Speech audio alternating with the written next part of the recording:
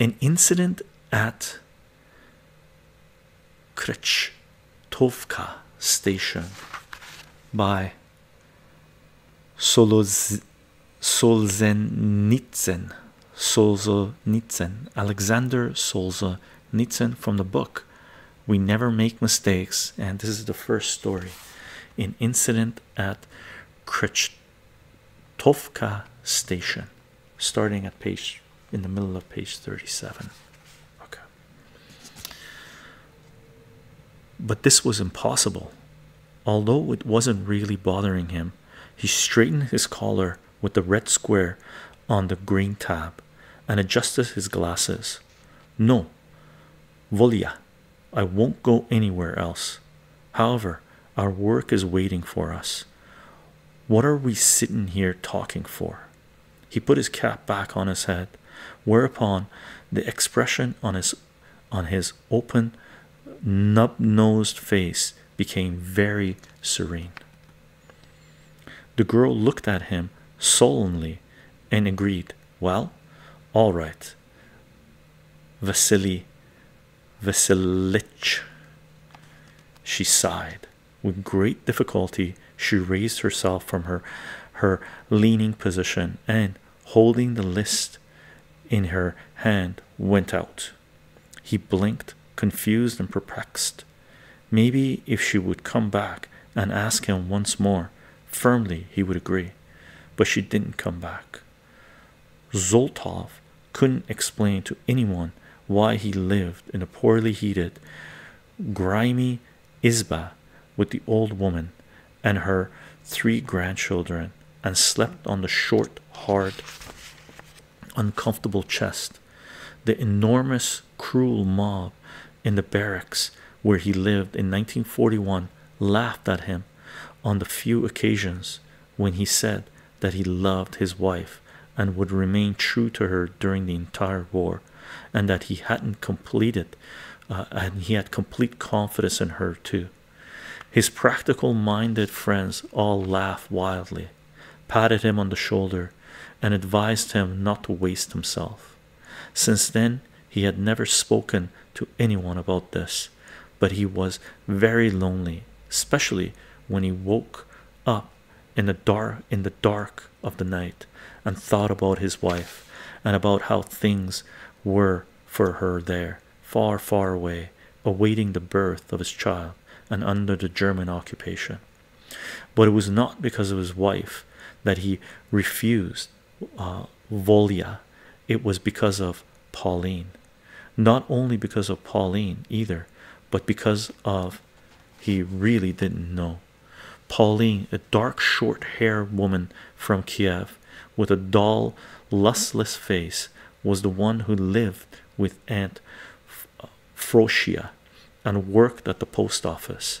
Whenever he had time, Vasily would go to the post office and read the latest newspapers.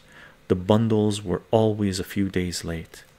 He would frequently read the news in all the papers, not in just one or two. Certainly the post office was not a library, and nobody was obligated to allow him to read, but Pauline understood how he felt and always brought the newspapers to the end of the counter where he stood in the cold and read. As with Zoltov, so also was Pauline. The war was not an incessant swing of an ever-moving wheel. Rather, it touched the vital center of her life, now and for all future time. In order to guess what the future might hold, Pauline would open the newspaper anxiously and with trembling hands, and would reach for bits of news that would tell her how the war was progressing. They often read together and showed each other the most important places in the news.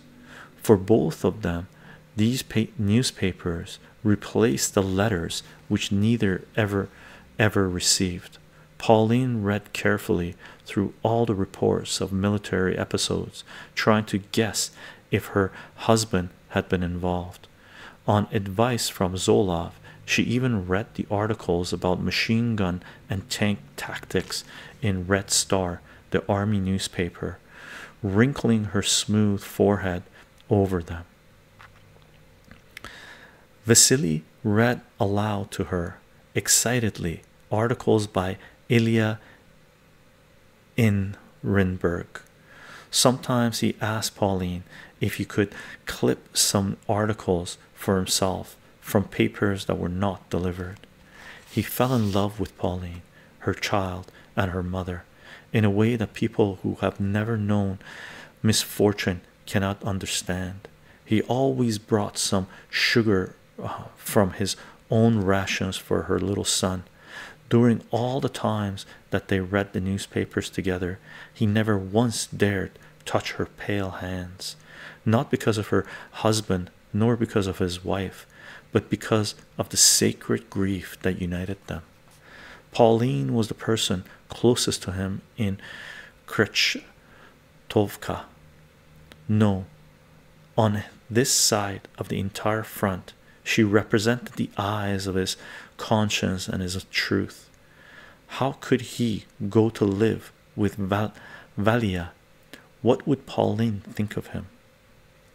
Even without Pauline, he could not have casually consoled himself with any woman when everything he loved was in danger of being lost.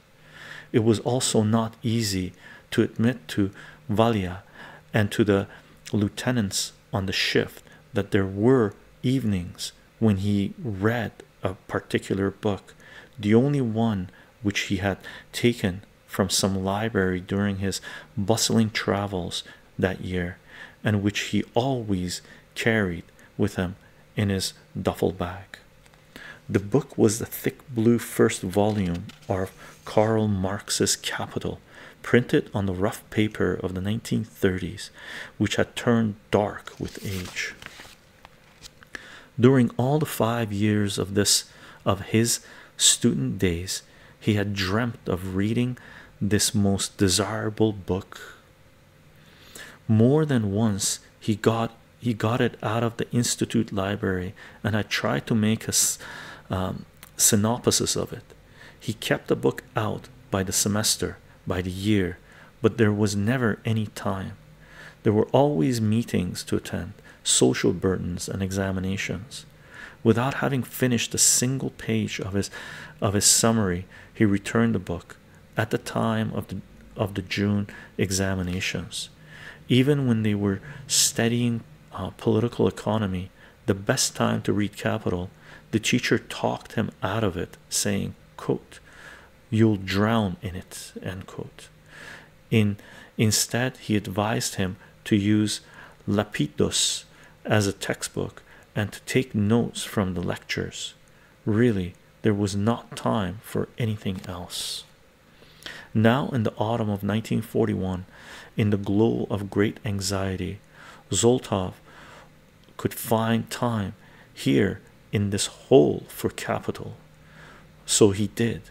When off duty in hours spared from his general education or from district party committee tasks, in his quarters at Avdev's house, in the living room, which was filled with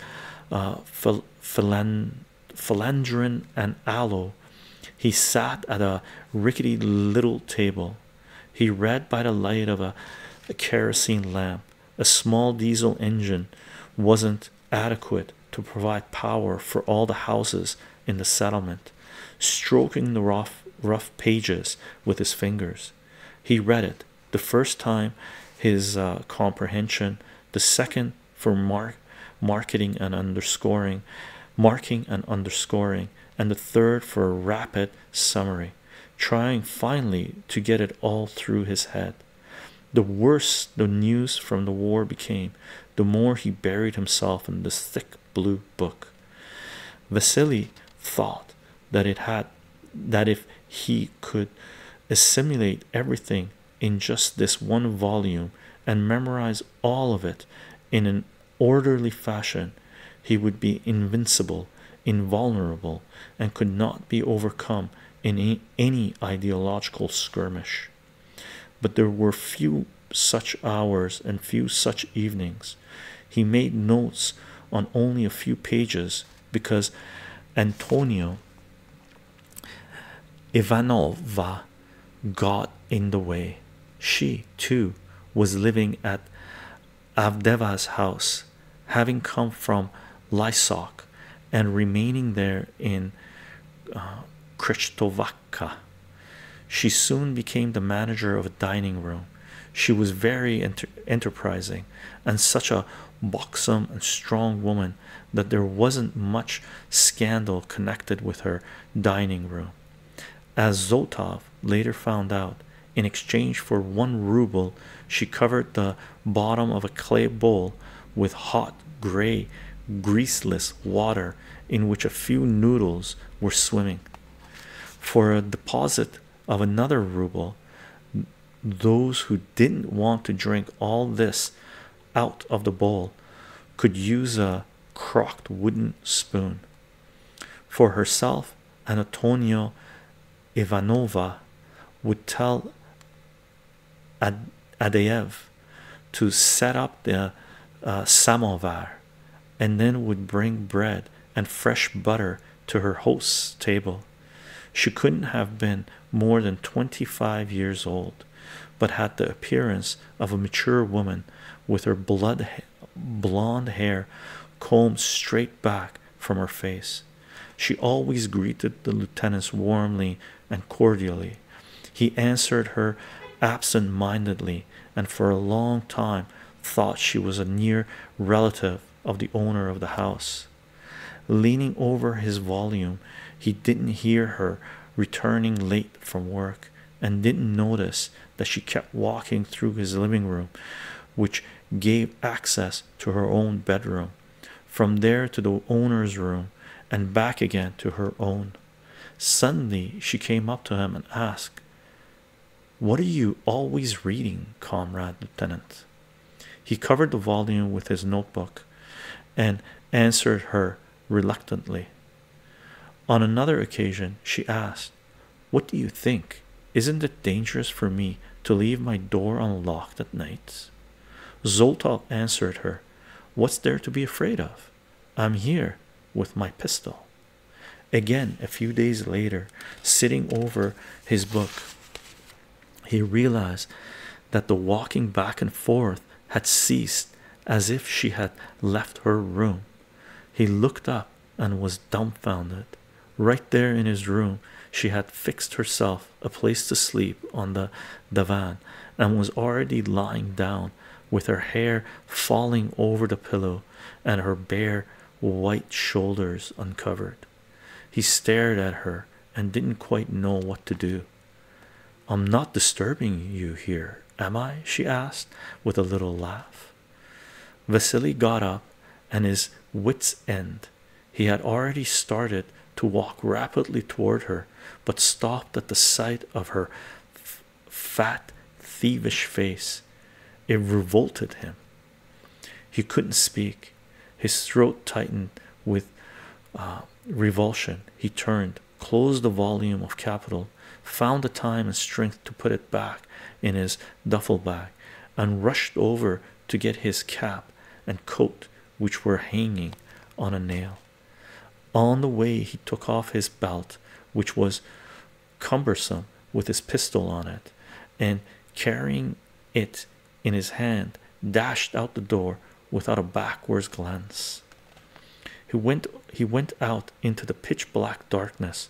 Not even a glimmer of light could be seen, neither from the masking paper covered windows nor from the darkly overcast sky, and the cold wet autumn wind still whipped and lashed at as it had all day, stumbling through puddles, holes, and mud.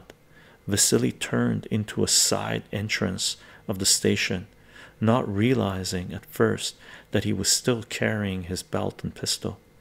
He seethed with such helpless resentment that he almost wept, as if carried away by the dark stream of his emotions.